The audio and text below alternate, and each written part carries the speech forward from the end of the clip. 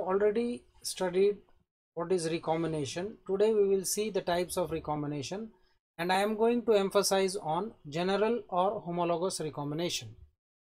Apart from the homologous recombination, there are various types I will mention here, that is illegitimate or non-homologous recombination. There is site specific recombination and there is replicative recombination.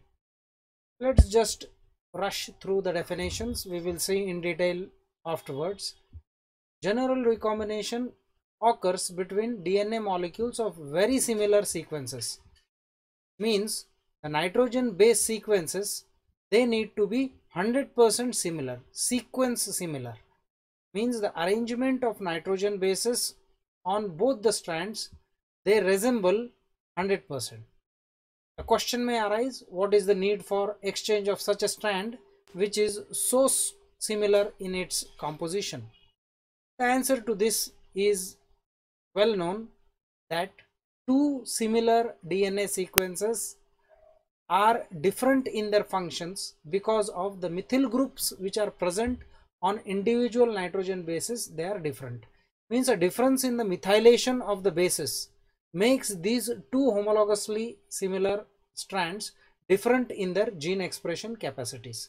So we are trying to understand the recombination of such homologous DNA. The second type is illegitimate or non-homologous recombination, where there is a recombination where there is no similarity, or we can say no large scale similarity. There may be somewhat similarity, but usually a non-homologous type of recombination inserts the DNA, and insertion is at random points resulting into mutations. We will see that in detail afterward. The next example is site specific recombination, which occurs between two short sequences on two different DNA. Only the part of the region where they are undergoing a recombination, that contact point of the DNA, which ranges from 12 to 24 base pairs. In E. coli, it is 7 base pairs. Only that much site specificity is needed. Rest of the DNA may not be homologous in its nature. The fourth type of recombination is replicative recombination, where totally new copy or a new segment of a DNA is generated. Today I would like to throw some light on general or homologous recombination. Let us see homologous recombination in detail. The prime requirements of homologous recombination to take place is two DNA molecules with similar or almost identical base pairs. This is first DNA, let us say this is second DNA. Okay, this is the first requirement. The second requirement is a chi sequence on the DNA. Chi sequence. It is specifically GCT, GGT, GG from 5' to 3' end, and it is a sequence which is very specific for Reg BCD protein, and it is recognized by Reg BCD protein. So the third immediate requirement is Reg BCD protein, which separates the double-stranded DNA. It has two functions. It has to be noted that there are two functions of Reg BCD proteins. These two functions, the first is separating the double-stranded DNA of the region where it binds, that is a helicase activity, and the second function is it degrades the nucleotides, and it is a exonuclease activity. So this, to facilitate, when it separates, one of the strand needs to be protected. So the immediate fourth requirement is a Rec A protein, which functions as a single stranded binding protein, just like the proteins in the DNA replication. So it is a single strand protecting protein. After that, when the strand and branch they migrate, as we will see in the animation, there is a need for filling up the gap or extending the strand. That is, replicative enzymes are required and DNA polymerases. More specifically, 3 is also required, but here DNA polymerase 1 is shown in this animation, but it has to be remembered that 3 also may be needed. Then, as every metabolic or genetic process is needing, it is a energy rich process, lots and lots of energy will be required. That is sufficed here by ATP.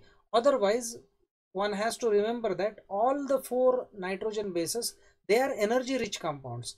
Not only ATP. What is ATP? Adenosine triphosphate. Just like that, cytosine triphosphate, guanine triphosphate, uracil triphosphate, all these, thymine triphosphate, all these are energy rich compounds and they can suffice the energy requirements. But in this process, ATP is required. And when the whole process is over, it results into small unjoined gaps in the DNA, which has to be filled with DNA ligase.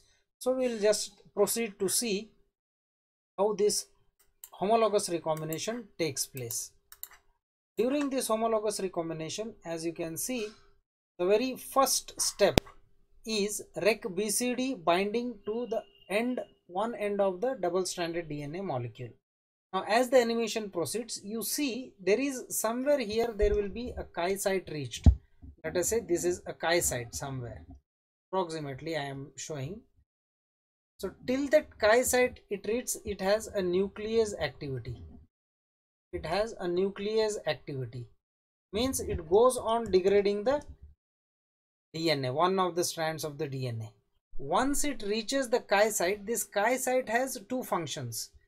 First function is it removes the nuclease activity of the Rec BCD protein. See what happens here. As you can see, one of the strand, that is from 3' to 5', this strand is degraded. Okay, it is degraded to nucleotides and it will be subjected to nucleotide pool.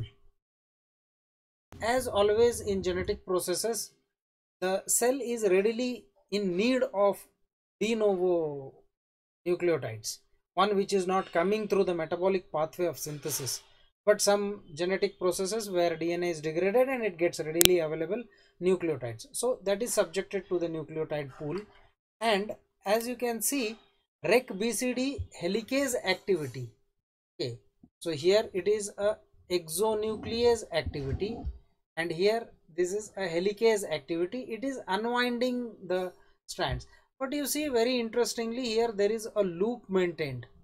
Why that is so? Because while degrading, the speed of degradation slows down the process of translocation. What is translocation? Movement of this Rec BCD protein.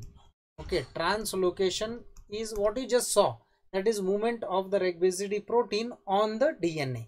So the translocation process may slow down. To halt that slowing, to maintain the speed, a loop is taken in the Rec BCD protein and degradation is maintained. Then what happens, this after these 2 functions, you see it reaches the chi sequences. Okay, Rec BCD, as I just explained, maintains a loop, forms a loop because DNA which is being unwound, it is faster than the nucleotides which are being degraded. To maintain the speed, Rec BCD DNA forms a loop. One thing. Second, Rec BCD, as you can see here, continues to unwind. The helicase activity continues to unwind the DNA and it keeps degrading until the chi sequence is reached. This is a Rec BCD. It reaches the chi sequence, and at the chi sequence, it loses its helicase nuclease activity. Helicase activity is still on. It loses its nuclease activity and it retains, it goes on removing the hydrogen bonds, that is the helicase activity. So what has happened here, as you can see here, this strand, it is intact. Once Rec BCD passes the chi site, its 3' to 5' exonuclease activity is inhibited. Helicase activity is still on. Okay, it is still functional and the process continues. Then what happens is, once the strand separation has been over, DNA polymerase comes into action and it fills the gap. DNA polymerase, it fills the gap. Once the, means again you can see it's a replicative process. So now there are 3 strands. Okay, 3 strands are there. The single stranded binding proteins like Rec A, they bind and they protect the single stranded DNA which is left undegraded by the RecBCD protein.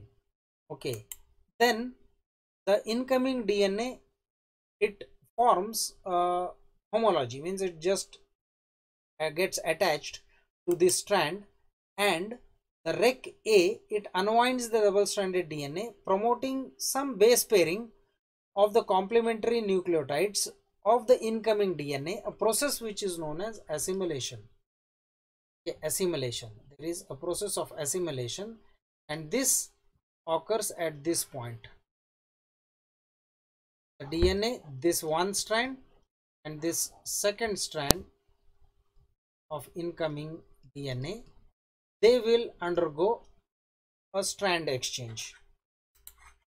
So as it moves on, as you can see, the single stranded DNA, Rec-A double stranded DNA complex, we will call this as, you can see here, this is the single stranded DNA.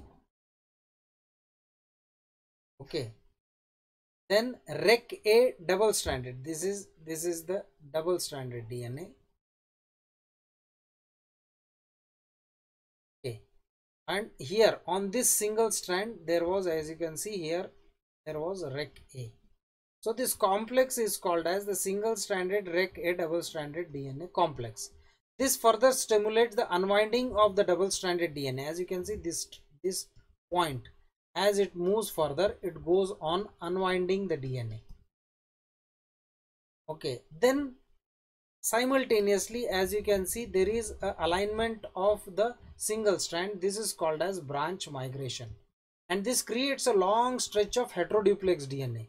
This double stranded DNA is called as a heteroduplex because still this strand is intact. This is not removed, it has to be removed, and at the till that point it will be called as a heteroduplex DNA.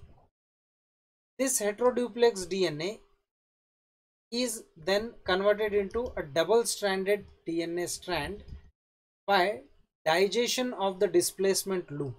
Now this will be, as you can say, nucleotide pool, goes to the nucleotide pool, degraded, and this was the homologous strand, which in your language or in genetic language we call it as the recessive gene. Now this incoming DNA, this will be the dominant gene, the trait which it is going to bring. Okay, so this one, okay, this one, it is the one which is dominant. So what happens next is the ligase enzyme will seal by introducing a phosphate bond. The whole process, it requires ATP, this has to be remembered.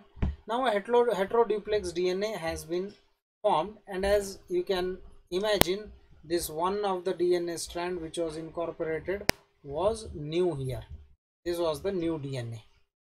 Okay, and this is how the homologous recombination, it takes place in E. coli. These are the requirements: RecBC protein, Rec-A protein, the Chi site, single stranded binding proteins, DNA polymerase enzyme, ligase enzyme, and ATP, and you have a DNA which is called as a recombinant DNA, and this is achieved by homologous strands. I hope you understood the process. Thank you.